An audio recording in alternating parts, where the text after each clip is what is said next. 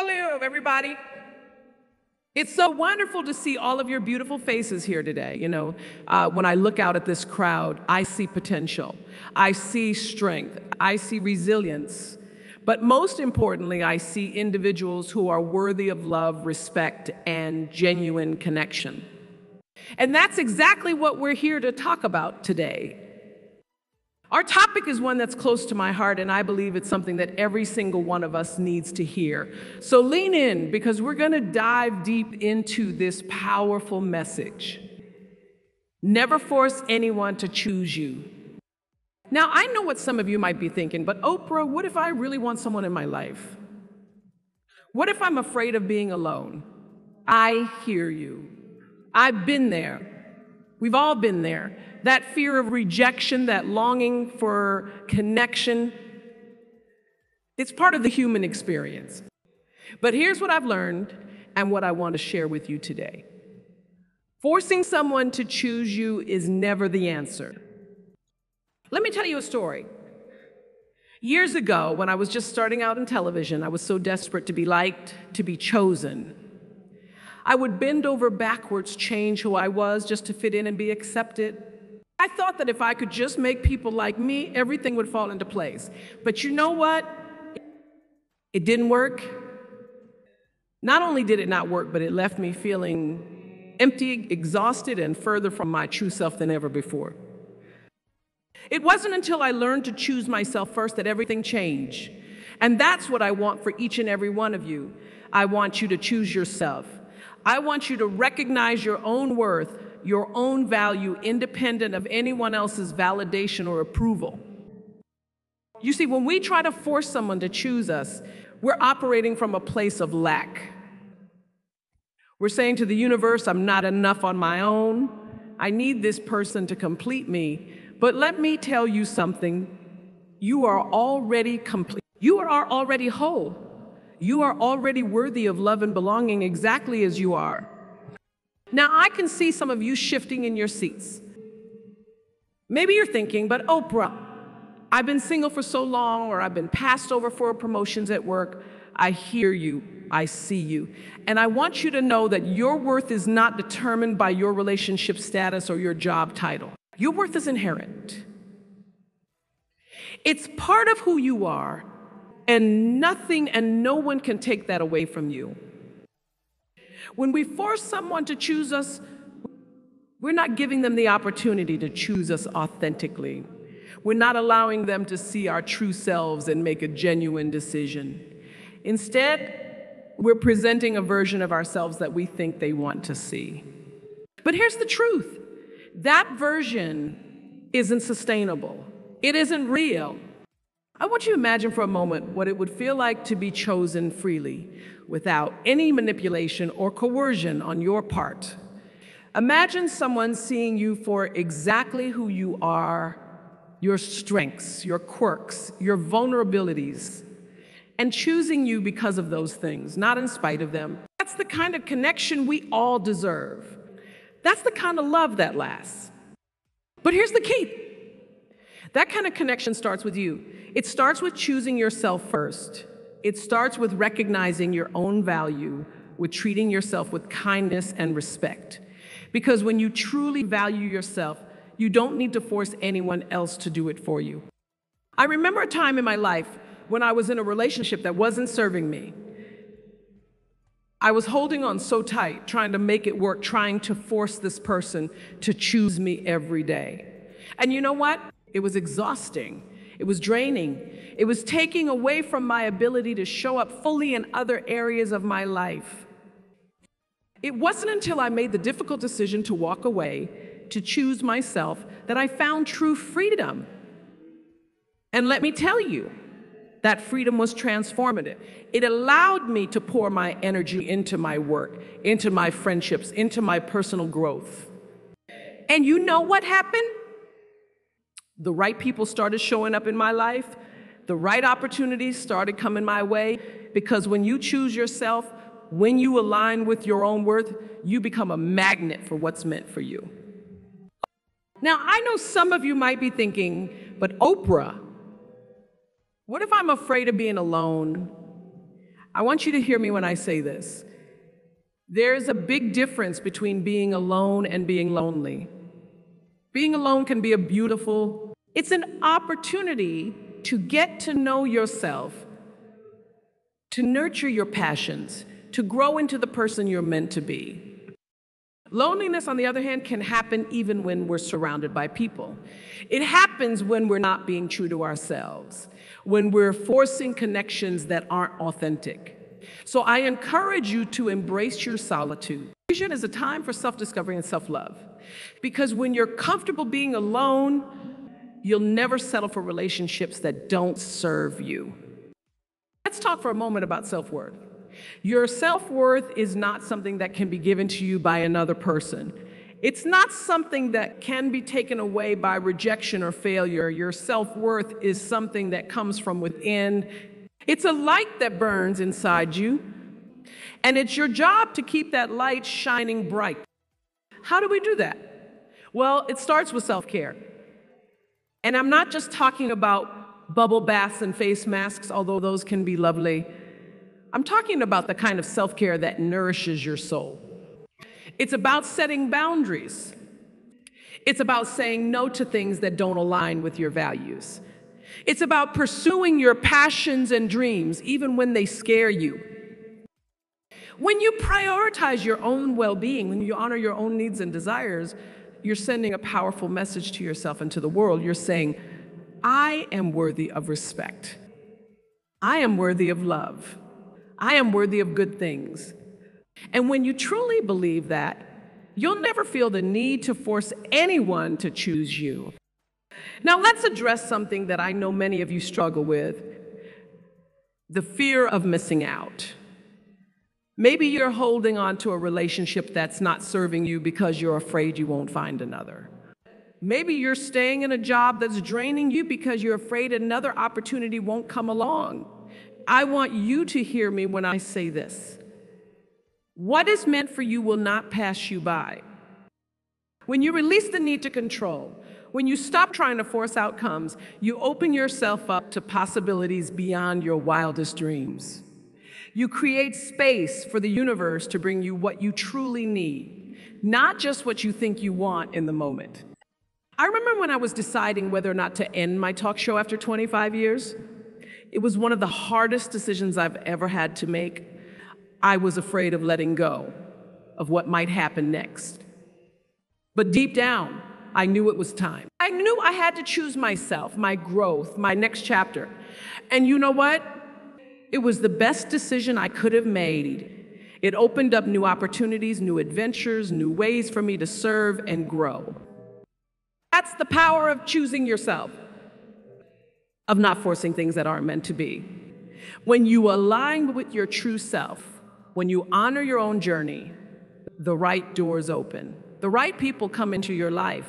The right opportunities present themselves. Now, I want to talk about something that's crucial in this journey of self-love and authenticity: forgiveness. And I'm not just talking about forgiving others, although that's important too. I'm talking about forgiving yourself. Maybe you've spent years trying to force someone to choose you. Maybe you've compromised your values or changed who you are to fit someone else's mold. I want you to forgive yourself for that. Understand that you were doing the best you could with the knowledge and awareness you had at the time, but now you know better. And when you know better, you do better. Forgiveness is not about condoning past behavior. It's about freeing yourself from the weight of guilt and shame. It's about making space for new, healthier patterns to emerge. So right here, right now, I want you to place your hand on your heart and say, I forgive myself. I release the past. I choose myself from this moment forward. You'll feel that? That's the weight lifting off your shoulders. That's the beginning of true freedom. Now, let's talk about the power of your words and thoughts. You've heard me say it before. What you focus on expands. When you constantly think, why doesn't anyone choose me? What's wrong with me? You're reinforcing a negative self-image. You're telling the universe that you're not worthy of being chosen. Instead, I want you to flip the script. Start asking yourself, how can I choose myself today? How can I honor my worth? How can I attract relationships and opportunities that align with my true self? When you change your questions, you change your focus. And when you change your focus, you change your life. Remember, your thoughts create your reality. So choose thoughts that empower you, that remind you of your worth, that align with the life you want to create. Because here's the truth, you are creating your life every single day with every thought, every word, every action. Make sure you're creating a life that feels authentic to you, not one that's based on someone else's approval or validation. Now, I know this journey isn't always easy. There will be days when you doubt yourself, when the old patterns try to creep back in. That's okay, that's part of being human. The key is to recognize those moments for what they are, opportunities for growth, for recommitting to yourself. In those moments, I want you to remember this. You are not alone. Every single person in this room, every person watching or listening to this has felt the way you feel. We've all struggled with self-doubt. We've all tried to force connections that weren't meant to be. But we're here together, choosing a different path. You know, one of the most powerful things we can do is to surround ourselves with people who lift us up, who see our worth, who encourage us to be our authentic selves. These are the people who will remind you of your value when you forget. They're the ones who will celebrate your decision to choose yourself, even when it's difficult. So I'd encourage you to look around your life. Are the people in your inner circle supporting your growth? Are they encouraging you to be your true self? If not, it might be time to make some changes. Remember, you have the power to curate your environment, to surround yourself with people who inspire you to be your best self. And here's something else I want you to remember. Your journey is your own. It's not about comparing yourself to others or trying to live up to someone else's expectations. It's about honoring your own path, your own timeline, your own growth. Maybe you see friends getting married while you're still single. Maybe you see colleagues getting promotions while you're still figuring out your career path. It's easy to fall into the trap of comparison, to feel like you're falling behind. But I want you to know this, there is no behind, there is only your path. And that path is perfect because it's yours. When you stop trying to force your life to look like someone else's, when you stop trying to meet arbitrary timelines or expectations, you free yourself to live authentically. You open yourself up to possibilities you might never have imagined. Now let's talk about vulnerability. When we're trying to force someone to choose us, we often put up walls. We hide our true selves, afraid that if people see who we really are, they won't like us. But here's the truth. Real connection, real love, real belonging. It all starts with vulnerability. Being vulnerable means showing up as your authentic self, even when it's scary. It means being honest about your feelings, your desires, your fears. It means taking risks, not knowing how they'll turn out. And yes, sometimes it means getting hurt. But it also means opening yourself up to deep, meaningful connections that can change your life. I've learned that the most powerful moments in life often come from being vulnerable. Whether it's sharing my own struggles on national television or having a heart-to-heart with a friend, it's in those moments of openness and honesty that real growth and connection happen. So I encourage you to embrace vulnerability. Share your truth. Let people see the real you. Because here's the thing, when you're vulnerable, when you're authentic, you give others permission to do the same. You create a space for real, genuine connections to form. And isn't that what we all want? Not surface-level relationships based on who we think we should be, but deep, meaningful connections based on who we truly are. Now, I want to address something that I know many of you struggle with, the fear of rejection.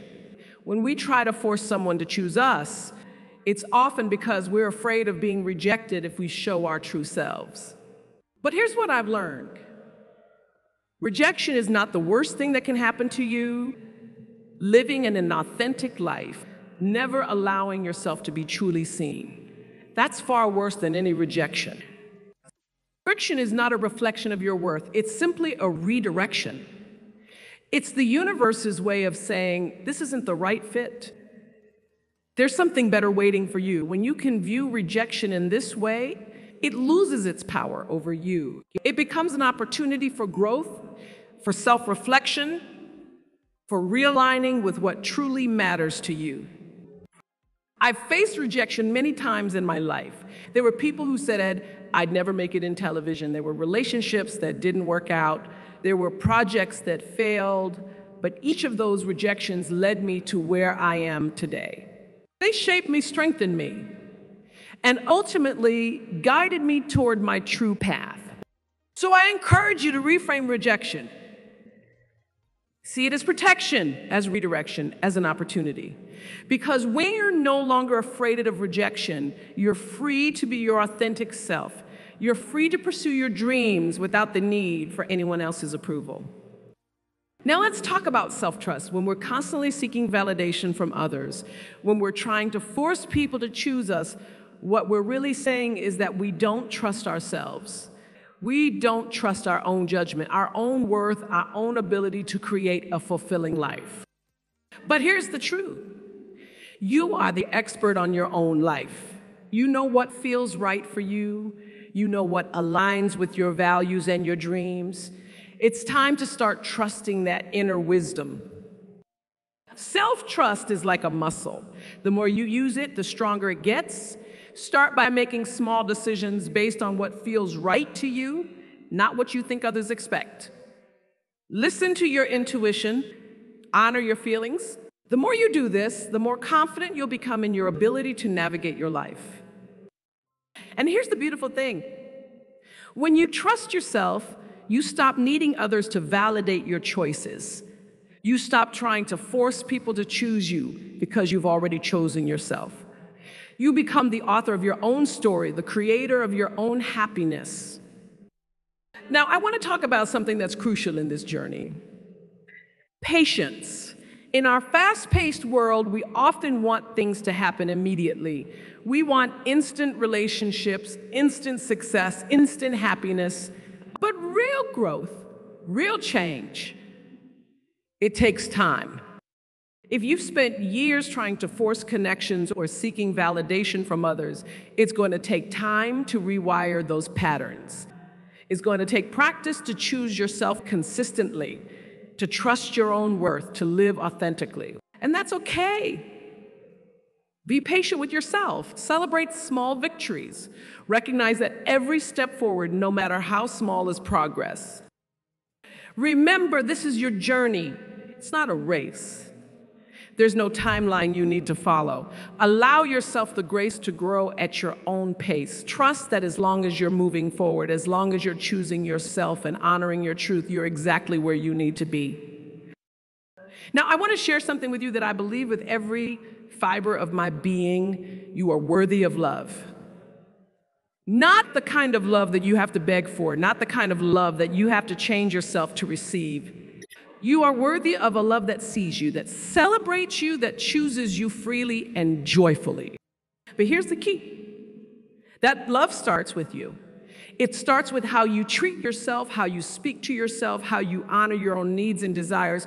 When you truly love yourself, you create a foundation for healthy, authentic relationships in all areas of your life. So I want you to make a commitment to yourself today. Commit to treating yourself with kindness and respect. Commit to honoring your boundaries. Commit to pursuing your passions and dreams. Commit to choosing yourself every single day.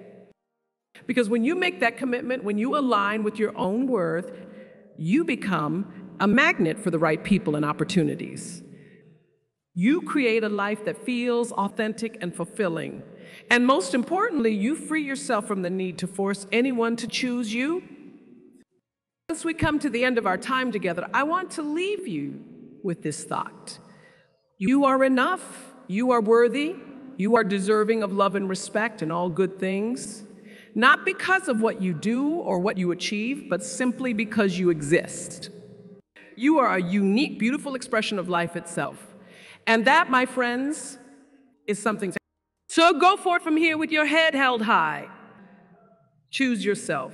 Love yourself. Trust yourself. Be patient with yourself. And watch as your life transforms in beautiful and unexpected ways. Remember, you have the power to create the life you want. You have the power to attract relationships and opportunities that align with your true self. You have the power to choose yourself every single day.